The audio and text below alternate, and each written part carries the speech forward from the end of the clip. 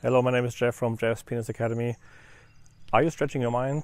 Are you going out of your comfort zone? Are you expanding your abilities? I'm asking this because Beethoven was very good at this.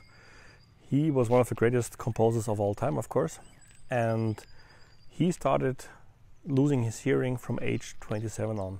So much so that subsequently at age 48 he was completely deaf and he was relying on written conversation only.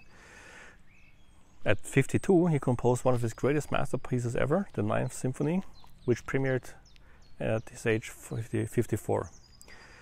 And it is documented that he was using a huge cone mounted to the piano, and he was using a stick in his mouth that was connected to the soundboard of the piano, so he could feel the vibrations of the piano. So whatever the circumstances, follow your dreams, follow your passion, never give up, and most importantly, play with passion. Talk soon. Bye bye.